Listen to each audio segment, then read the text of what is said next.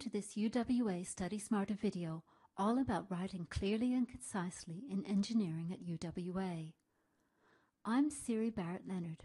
I work with the Study Smarter team at the University of Western Australia, and we've designed this video for 3 reasons. This video will help you write clear sentences, build cohesive paragraphs, and be concise and accurate. Each topic takes about 5 minutes. Pause the video whenever you like. Let's begin with writing clear sentences. We'll start with the basics of clear, simple sentences, then look at how to vary what we write. To write a clear sentence, first indicate the subject early on. The subject tells readers who or what the sentence is about. Second, follow this subject swiftly with a complete verb. Verbs are doing or being words. Complete verbs show past, future, or present time by changing their form. Third, if you need one, place an object straight after the verb. Objects tell readers who or what the verb is affecting. Keep these 3 elements close together and choose strong, dynamic, active verbs where you can. These 3 elements make an independent clause which can form a simple sentence. You can expand simple sentences by adding more words to the subject, verb, or object, making the subject more precise, changing the verb form if you need to, or qualifying your object, narrowing its scope, like this. These techniques help you flesh out your ideas and make your writing more interesting to read. You can also make your ideas clearer by telling the reader when, how, and where events are taking place. Ideally, add this information around clauses. You can put some of it, for example, before the subject, and some of it after the object as well. In this way, your subject, verb, and object are still close together, and your ideas are easy to read. But for clear writing, we need to avoid 2 things. One is overloading sentence beginnings like this. When we overload sentence beginnings, it taxes our reader's memory and makes our writing less clear. Secondly, we need to avoid putting a lot of detail in the middle of clauses like this. Putting a lot of extra information in the middle can make sentences difficult to read. So for clear, long sentences, keep subjects, verbs, and objects close together and avoid overloading the beginning or the middle of sentences. So far, we've been looking at simple sentences and how to vary them. Simple sentences have one independent clause and express one main idea.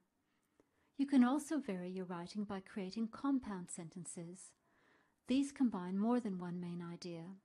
Let's look at 2 different ways to join these ideas. One way is to use semicolons.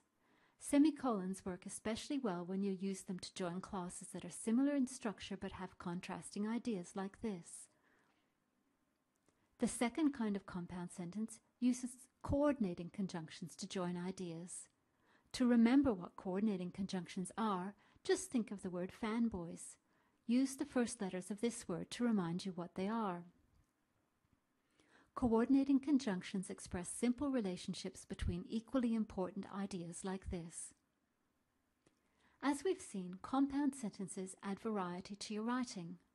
Another way to vary your sentences is to create complex sentences to express more complex relationships between ideas. There are 3 main techniques for creating complex sentences. First, you can use subordinating conjunctions to join a subordinate or less important idea to a main idea. If you think of the word sub, it'll remind you of some examples of subordinating conjunctions. Subordinate clauses can come before or after independent clauses, as in these examples. Second, you can use a relative pronoun like who, which, and that to join related but less important ideas to a main idea. You can put relative clauses early in the sentence as part of the subject or later on as part of the object. And third, you can use a participle to join a partial or incomplete idea to a main idea. Participles often end with ing, like these words. You can put participle clauses before or after independent clauses, as in these examples.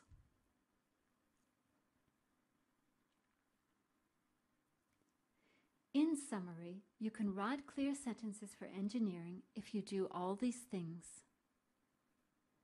Let's now turn our attention from sentences to paragraphs. We'll look at what cohesive paragraphs are, how to construct them, and how to tighten links between sentences. Remember to pause the video whenever you need to.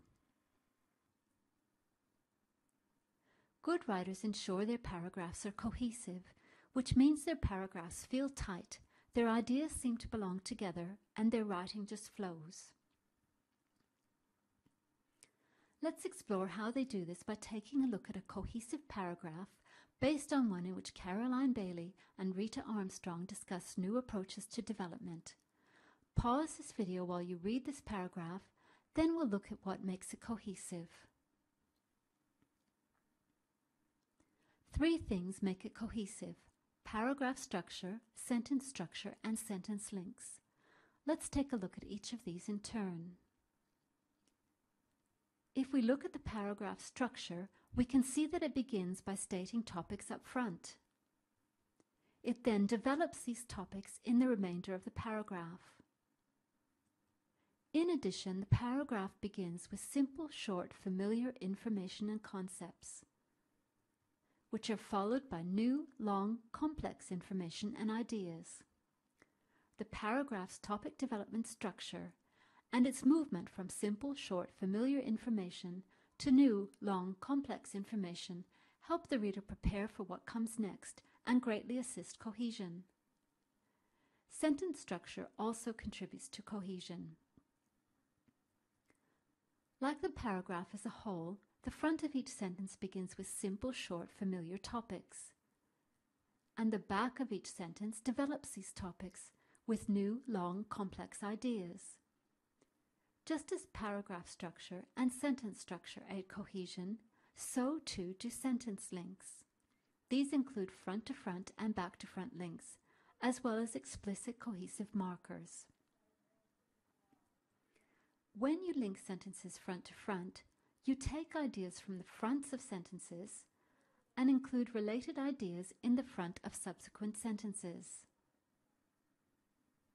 When you link ideas back to front, you take ideas from the backs of sentences and use related ideas at the fronts of other sentences. Explicit cohesive markers like connectives or transition words can also make writing feel more cohesive, as can pronouns, words like this, these, it, they, and so on. The best writers use a variety of front-to-front links, back-to-front links, and explicit cohesive markers. There are 2 things, however, that can disrupt cohesion. Imagine, for example, if the writer included this extra sentence and this extra connective however in the paragraph we've just looked at. The extra sentence contains information that detracts from the writer's main point. In the context of this paragraph, the sentence is irrelevant. In addition, the use of the connective however is confusing and makes no logical sense. It's an example of false cohesion, or trying to make ideas seem cohesive when they're not. In summary, you can write cohesive paragraphs for engineering if you follow these guidelines. Once you've written clear sentences and cohesive paragraphs, take time to review your work. Proofread to make sure you've been concise so that every word counts, and accurate so that sentences contain correct punctuation, spelling, referencing, and grammar. We'll start by looking at some sentences that aren't concise. As you read each one, think about how to trim words and tighten expression. Pause the video if you need to. Here's the first example.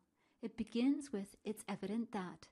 Get rid of this slow wind-up and any other vague words to make the sentence tighter and clearer. Here's another one. This example is cluttered with unnecessary words like which and that. Try to trim unnecessary words from your writing where you can.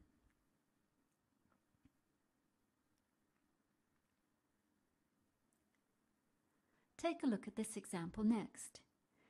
Here the writers use several words that mean the same thing.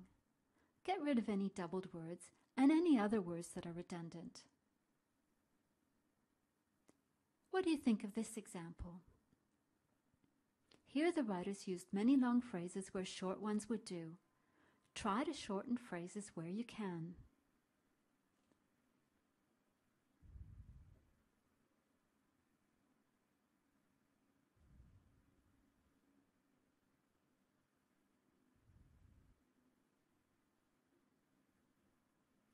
Here's a final example. The problem is the writer overuses passive voice and nominalizations, which are nouns made from verbs. If we use more active forms, our writing will be more concise. When writing's concise, it's easier to check for accurate expression.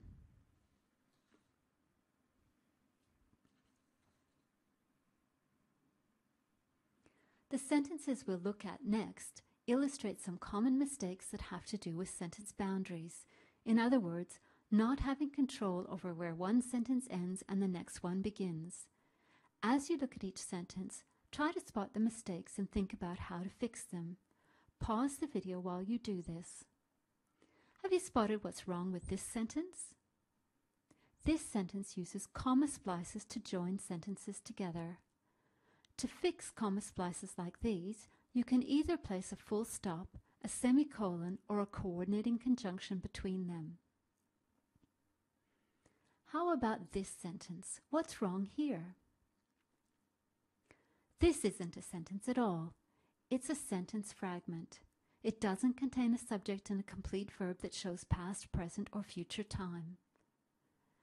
Fix sentence fragments by joining them to another independent clause, or by adding a subject and changing the verb to one that shows time. Let's take a look at another example. This is a run-on sentence. It includes several sentences that need to be split up. Here's one way of fixing the sentence, using full stops. What do you think of this? If we do this, we've created another problem, choppy sentences.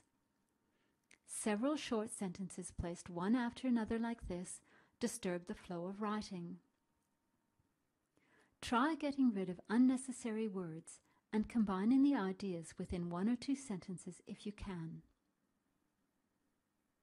Here's a final example. What's wrong this time? This final sentence is a stringy sentence. It uses the same coordinating conjunction and to join a number of ideas together in the same sentence.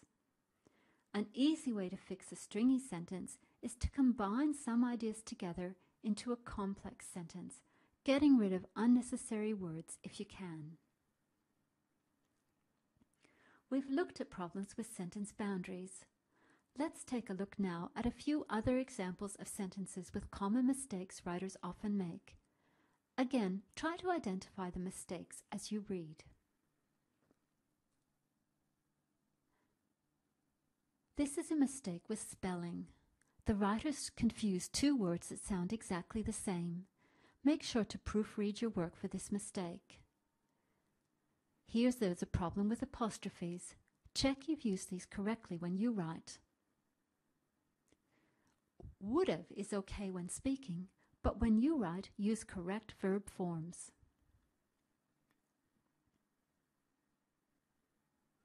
The mistake here is with pronouns.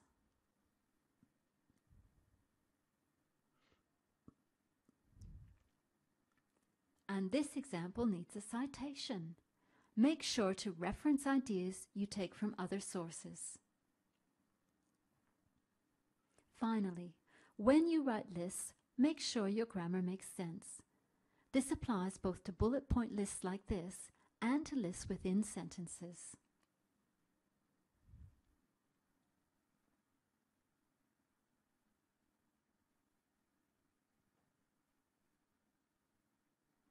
In summary, you can make the writing you do for engineering concise and accurate if you do these things. We hope you've enjoyed this video and that it helps you write clear sentences, build cohesive paragraphs, and be concise and accurate, so that when you write for engineering, your papers are easy to read and have impact. So long from me, and remember there's lots of help available from Study Smarter at UWA. For example, you can download survival guides from our website.